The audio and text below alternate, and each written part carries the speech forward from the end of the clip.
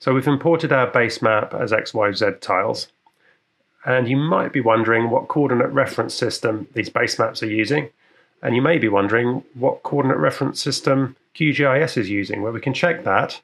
One way is to go into Project and Properties, and that will bring up this panel here. It might start on General, but a couple of options down, you have CRS, and here you can see we're using WGS84 pseudo Mercator. And there's actually a quicker way of looking for that. Right down in the bottom right corner, you actually have the coordinate reference system in shorthand there, and if you hover over it, it'll tell you the CRS. If you click on that, by the way, it'll bring up the interface where you can change it to. And if I look at Google satellite image, if I right click on that, layer CRS will tell me that it's actually using the same coordinate reference system.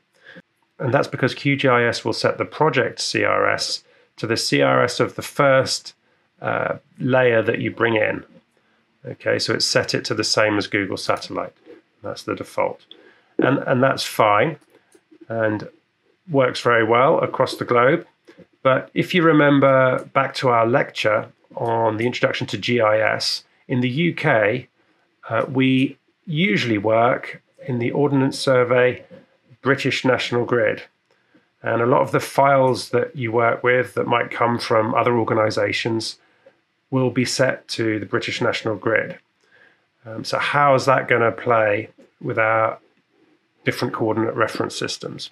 Well, I can bring in a file that's actually set to the British National Grid to illustrate that.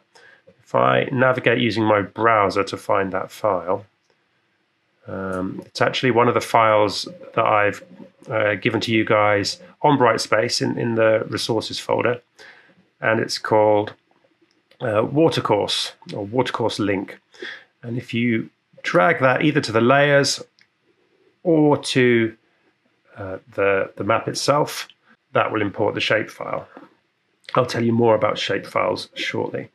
Now, if I zoom into Ipswich here, and the rivers specifically, you can see that these very accurately follow the rivers, even the very small rivers. They're essentially going straight down the middle. So that's very well projected onto this coordinate reference system, the project coordinate reference system. I can show you just to prove that it is the British National Grid in that one, and Google Satellite is using a different coordinate reference system. You might think it's a good idea to set the project coordinate reference system to the same as the shapefiles that you're going to be using, and for many reasons it is. And so we can try that and see what happens. If you click on the bottom right, it'll bring up the menu to change it. And I've got British National Grid showing here because it's recently used, but if it's not showing, you can search for it by typing British National Grid, and it should show me two options. And the one we want is the one that says 27700. So you select that and apply. Okay, and everything still lines up very, very well. But what it's doing now is it's projecting the other way. So it's reprojecting Google Satellite onto the British National Grid, which is great. But there is an issue, and it shouldn't affect us as long as we want to work in the UK. But if you want to try and zoom out, QGIS struggles more and more to reproject.